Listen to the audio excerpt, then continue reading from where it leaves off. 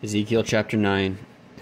He cried also in mine ears with a loud voice, saying, Cause them that have charge over the city to draw near, even every man with his destroying weapon in his hand. And behold, 6 men came from the way to the higher gate, which lieth toward the north, and every man a slaughter weapon in his hand. And one man among them was clothed with linen, with the writer's inkhorn by his side, and they went in and stood beside the brazen altar. And the glory of the God of Israel was gone up from the cherub whereupon he was to the threshold of the house. And he called to the man clothed with linen, which had the writer's inkhorn by his side.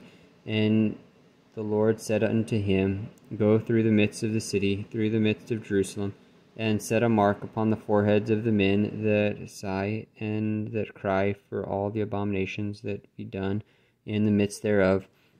And to the others he said in mine hearing, Go ye after him through the city, and smite. Let not your eye spare, neither have ye pity.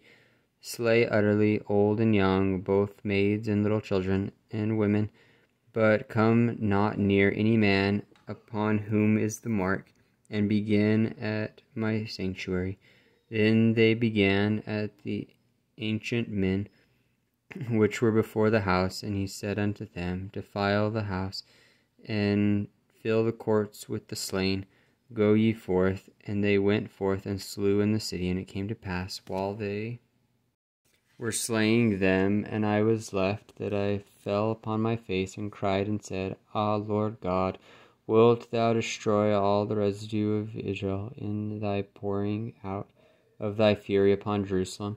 Then said he unto me, The iniquity of the house of Israel and Judah is exceedingly great, and the land is full of blood, and the city full of perverseness. For they say, The Lord hath forsaken the earth, and the Lord seeth not. And as for me also, mine eye shall not spare, neither will I have pity, but I will recompense their way upon their head.